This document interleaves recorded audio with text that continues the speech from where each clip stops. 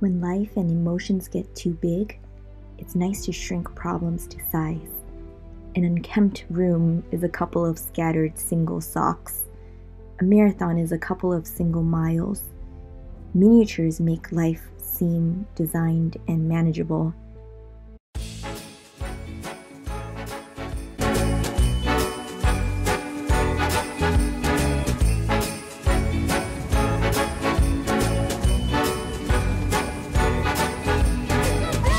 So I went to this play called Twelfth Night. It's a Shakespeare play, and in this version it's set in the Caribbean. I wasn't too into it at first, but the more I watched, I totally related.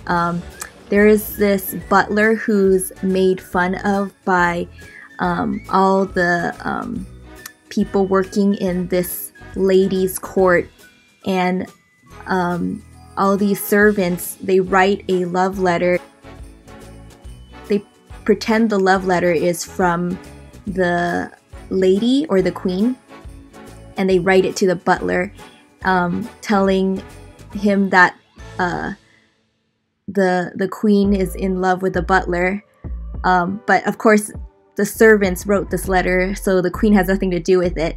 So the butler announces his love to the queen and just gets super shamed. He's put into prison and put in locks, and the play ends with the queen kind of understanding the butler, and everyone kind of ends up with their soulmate, except for the butler. So you kind of really pity the butler, but I love how they end with the Sting song called Fragile. And there's a verse, it says, for all those born beneath an angry star, lest we forget how fragile we are. And it's just, for me, I think it's talking about the butler who is so isolated, and all the servants, they just make fun of him. And he's kind of in his own world. He's just so fragile, someone writes him a love letter and he's just instantly, falls head over heels. And beneath that, there is so much anger and there's so much hurt.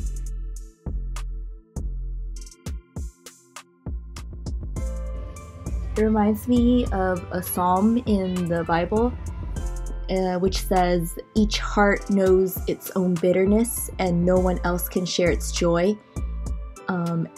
Everyone feels their own feelings, and I think it takes a lot of compassion for someone else to really understand. It's almost impossible, I think. Well, I was just like, Shakespeare is such a genius! So, yeah.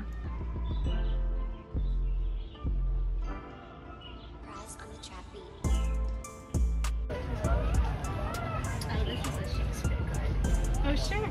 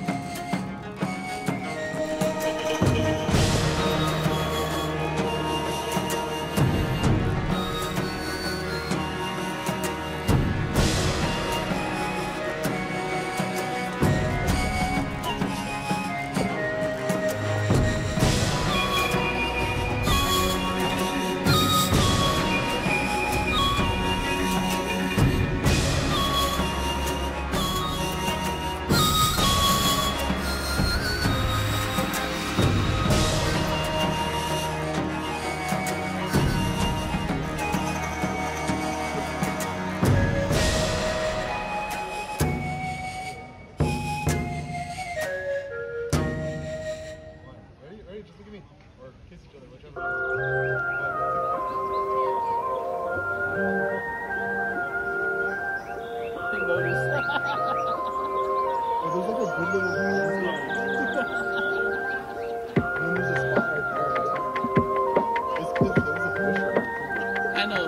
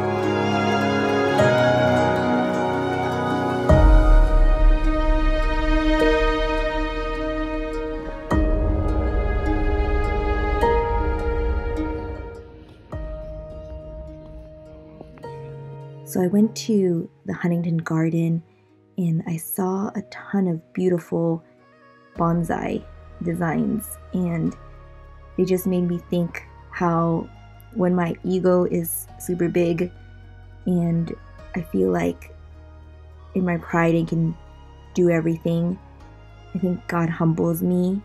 And from God's perspective, He's so big and my life is so small, and God helps me realize that my problems are small as well. I've been listening to Greg Laurie's YouTube. It's called God's Answer to Fear, Worry, and Anxiety, and it's been helping me realize how providential God is, and that I just need to go to Him when things are a little too crazy.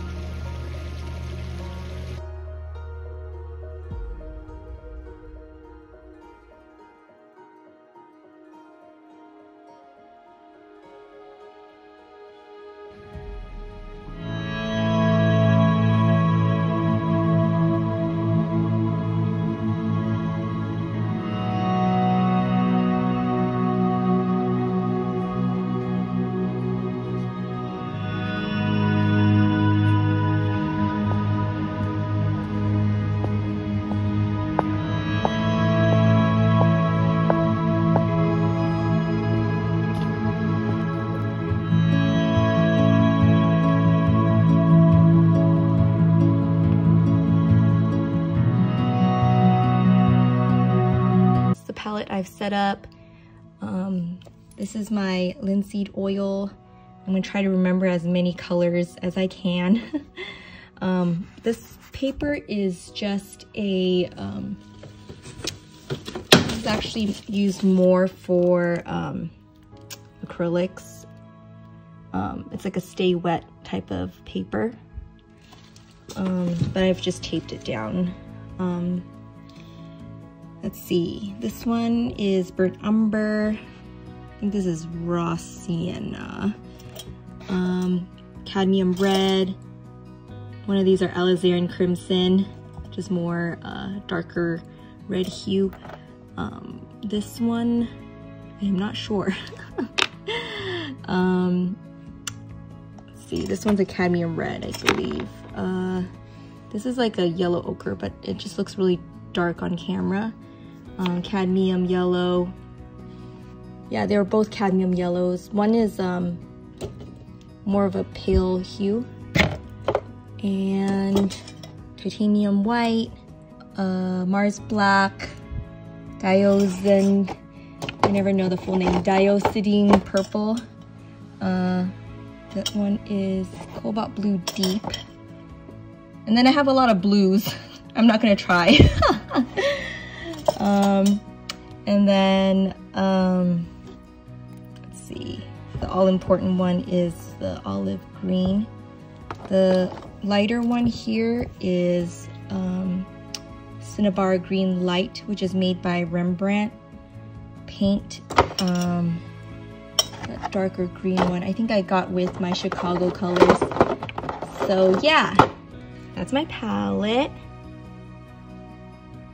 So the holidays are kind of anxiety inducing for me, to be honest, but isn't every day.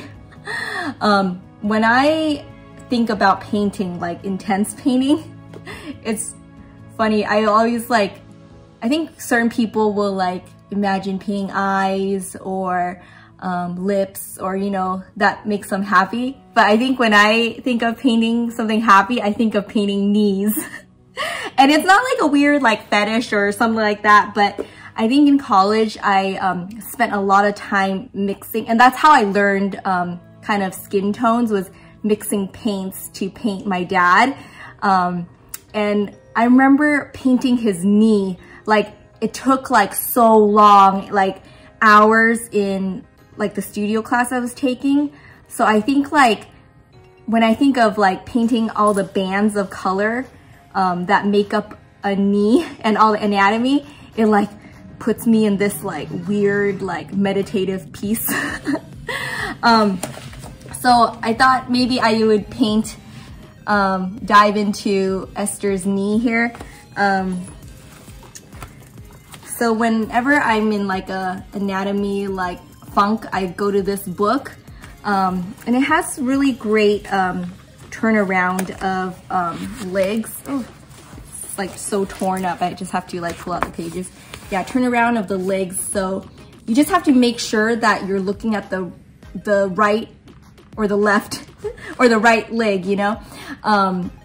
So when I'm painting this leg, this is like the left leg, right? The right leg is behind. It's kind of hard to see, but so I'm gonna look for a reference that is like a 3/4 outside view of the knee, right? And which none of these are. So I think I have a, okay, so here we are. I think I found my knee. This one, it's pretty much outside 3/4. You see what you call the patella, the kneecap here, other landmarks. This is the great trochanter, which attaches to this like hip muscle. That's the tibia. The fibula is coming out on the outside. And then I'm going to try to turn this to color. This is black and white. Our color scheme here has kind of been this like purplish when it's in shadow, and more reddish skin tone when it's in the light. So I'm gonna turn what I see in this book to what I see here. One day I need like a camera attached to my head so I don't have to hold it with my left hand to show you exactly where I'm going. Okay, so we are technically flipping this in our head, right? If I want to make it simpler for myself, I probably, you know, take a picture of this with my MacBook and like flip it. Her leg is a little elongated just to be cool. I have all my colors, but I think I really just need, you know, like a brownish.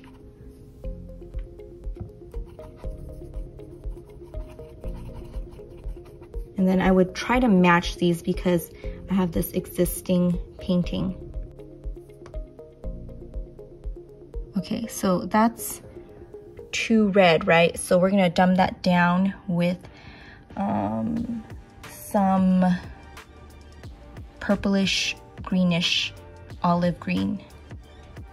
It's so weird, like, saying what you're doing, because I think kind of subconsciously test things out to see if they work. So what I'm doing is mixing olive green with that brown color I had, and this just is me testing it to desaturate, because red and green are complement colors, they're opposite colors in the color wheel. This desaturates it. Okay, so still too red. I'm gonna add some of this little light blue color to desaturate it even more. Let's see what happens. It's closer now, right? Right here, but we want to lighten it up a bit. So I'm gonna add some titanium white.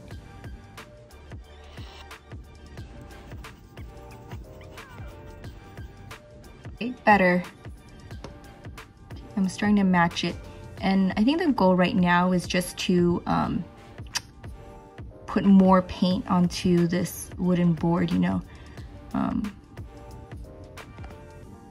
It does look kind of cool that it lightens up here, so maybe I'll start adding white and cadmium yellow as I get here.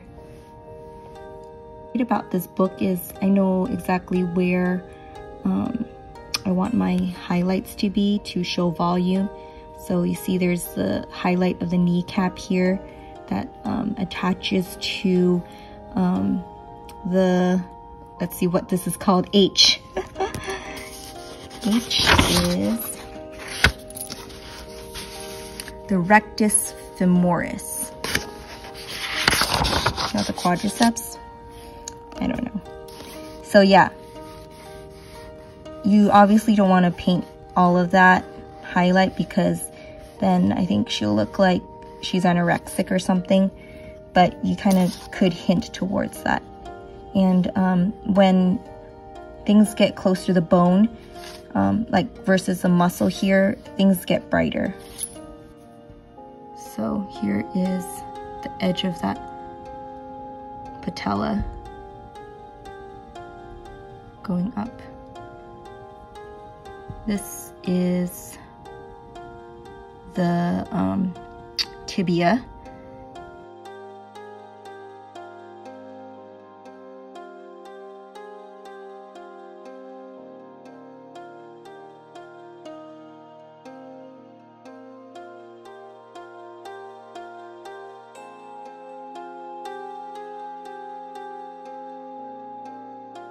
The highlight disappears into the leg.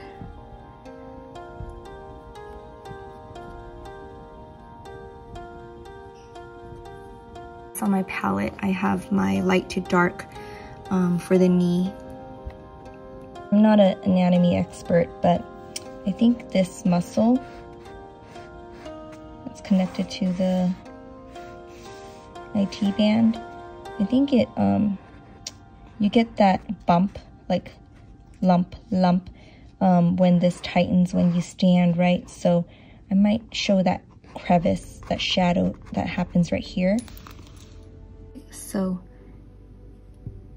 I think according to that anatomy, it could be something like that.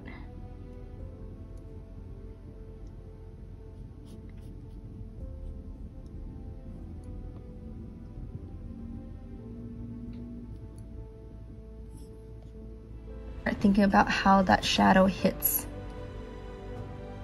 the skin from the dress. So I'm gonna start adding some diocesan purple into my brownish color to see what happens. So getting my diocesan purple here, mixing it here.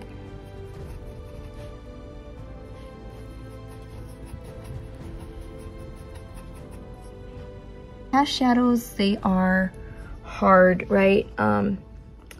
So which means like when it hits the skin, it should be a pretty solid line, rather a faded line. But obviously that depends on the lighting, but I'm just gonna make a shape that's appealing.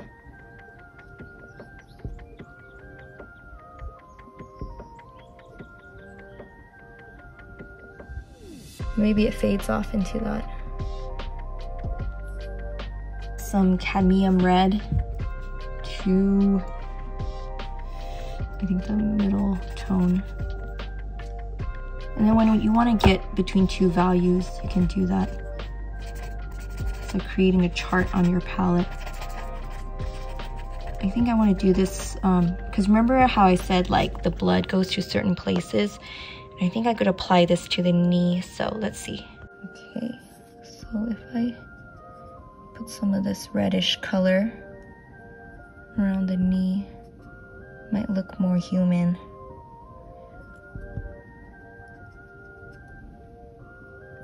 I kind of like to show the calf here as a muscle back there, so I might like accentuate like a line here. I'm gonna use a blue mixed with some of our existing color to get that calf in there.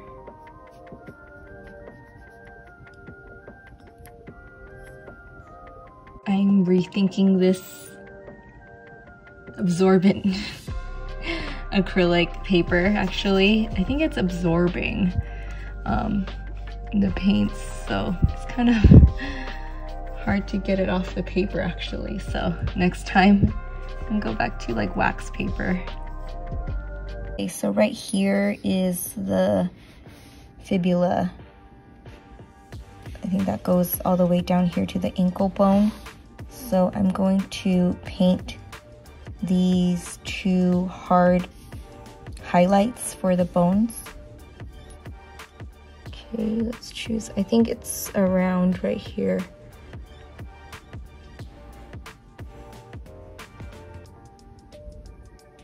The top attachment and the ankle bone right here. And you don't want to paint that whole ankle bone, you just want like to pop a highlight. So something like that. Like that. And then kind of like have like a fuzzy little shape that connects the two. Okay, here we are. Knee. This one was a hard one. Yeah, I think when I start getting more into the highlight colors, I remembered that my color scheme was more lime in the highlights, so right here I added more lime color there.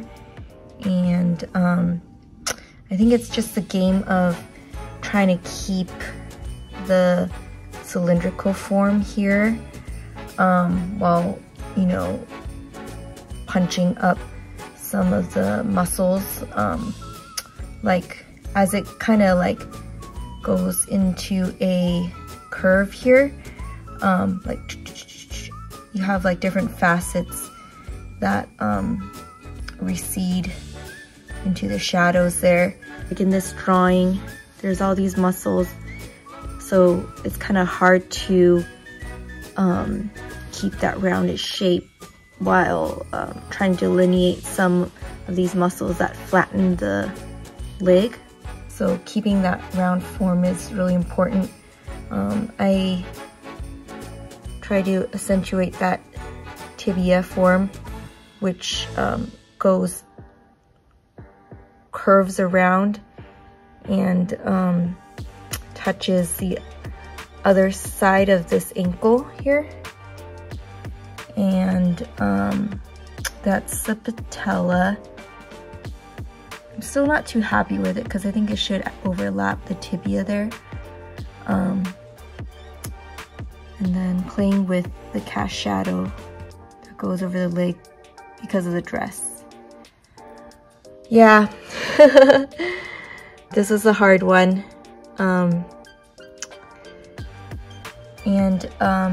I think I need to remember when things are getting a little too blotchy to unify forms and put shadows and shadows and lights, so it's still a single tube of a leg. So maybe it's a Monday night.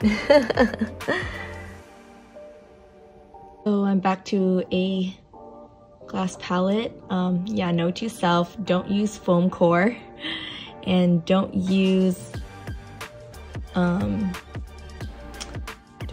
anything that's like super absorbent.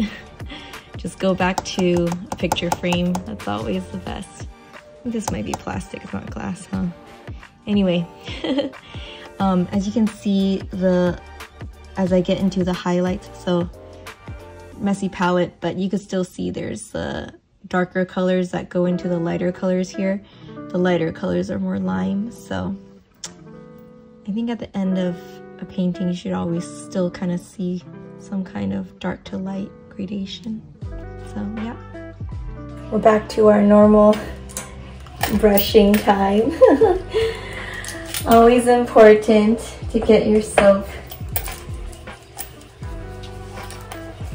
rinse out all the gunk. So I've been reading Esther. It's pretty interesting, like, to read the footnotes. I like never read footnotes, but Esther, she married the king Ahasuerus, or his other name is King Xerxes, and in the footnotes it says Ahasuerus' Greek name was Xerxes. His Persian name was Shayar-Shan. Xerxes I, also known as Xerxes the Great, the son of Darius the Great, ruled 486 to 465 BC. He is the Xerxes who invaded Greece, was stopped temporarily at Thermopylae, defeated at the naval battle at Salamis, and nearly annihilated at Plataea in 479 BC. The French excavations at Susa, which I think where his palace is, the French excavations at Susa in 1880 to 1890 uncovered the great palace of Xerxes, which is what we're painting, with the pillar where Esther would have lived. The building covered 2½ acres, so it's a pretty large palace. The finds at Susa from this period were so astonishing that the Louvre in Paris devoted 2 large rooms to the exhibition of their treasures. Xerxes' tomb, looted in antiquity, is believed to be among the rock-cut tombs at Nakhsha-e-Rajab, an archaeological site in Iran about 10 miles northwest of the site of ancient Persepolis. It's pretty interesting. This is all the historical context of Esther. So yeah, maybe while you're washing your dishes, I'm washing my brushes. So I hope you have a good night.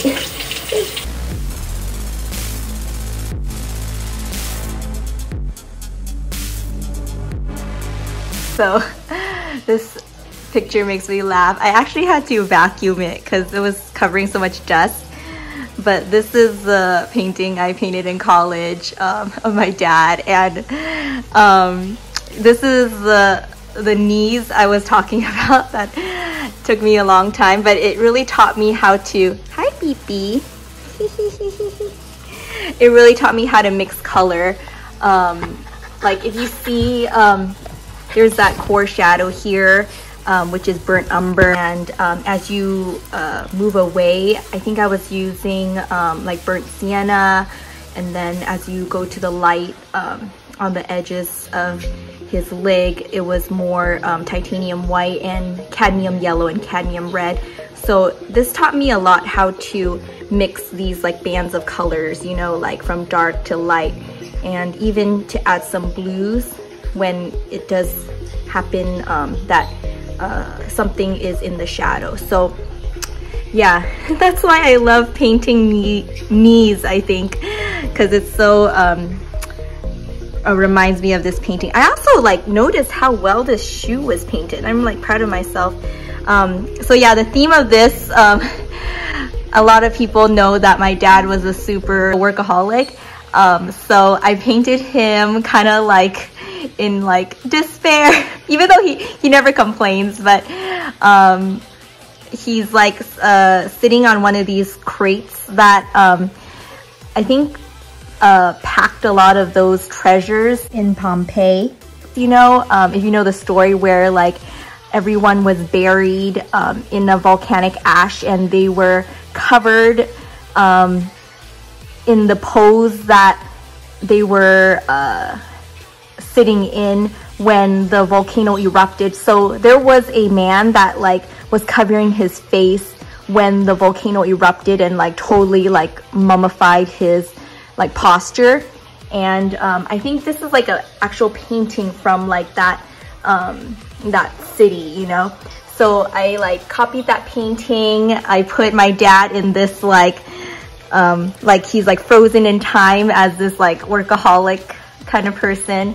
But yeah, I'm pretty happy because like I learned how to even in this hand here, like this core shadow, it like wraps all the way around and creates this shape. And it's like kind of like lessons I have to relearn, that there's always a core shadow shape that you know, it's like a different part of the painting. The dark and the light are like two realms in a painting almost. So yeah, knees.